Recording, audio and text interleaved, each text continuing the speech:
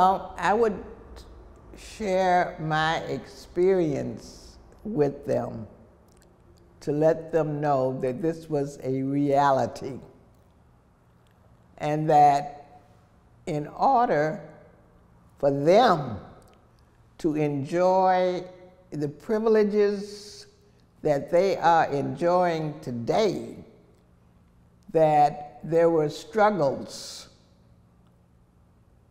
that people had, like Lawson E. Thomas, had to go through in order to give them the rights that they are enjoying.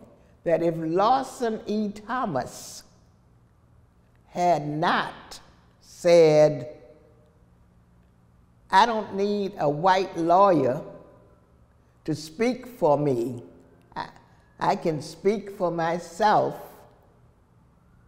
If Lawson E. Thomas had not said that black people pay taxes and should have a place in Miami where they can go to the beach,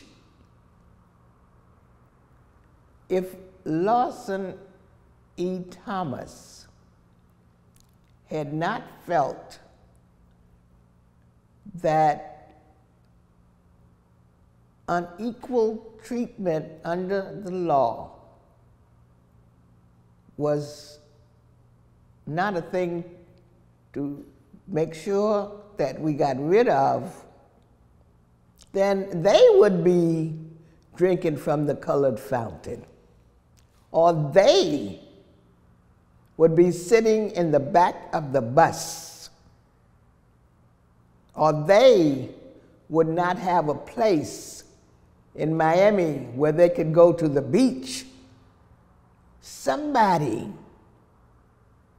made the sacrifice for them to enjoy the privileges of citizenship that they are enjoying today. And they need to respect that.